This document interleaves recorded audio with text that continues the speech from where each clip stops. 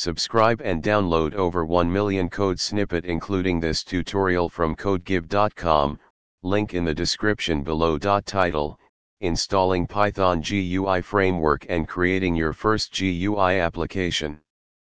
Introduction. Graphical User Interfaces, GUIs, provide a user-friendly way to interact with programs. Python offers several GUI frameworks, with Tkinter being one of the most commonly used.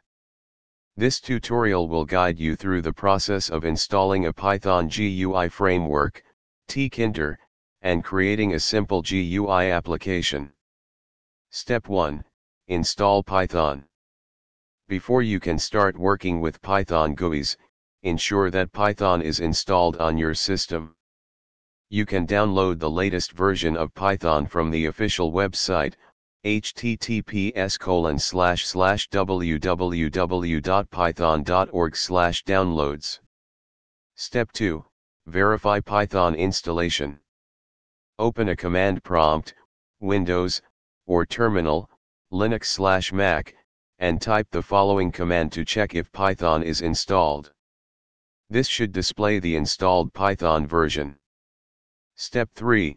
Install Tkinter. Tkinter is the standard GUI toolkit that comes with Python. Most systems have Tkinter pre-installed. To verify its presence, open a Python shell and run. If Tkinter is not installed, you can install it using. Step 4. Create a simple GUI application. Now that you have Python and Tkinter installed, let's create a basic GUI application. Create a new Python script, example GUI_app.py, and open it in a text editor or an integrated development environment, IDE. Save the file and run it using. This will open a window with a label and a button. Clicking the button will print a message to the console.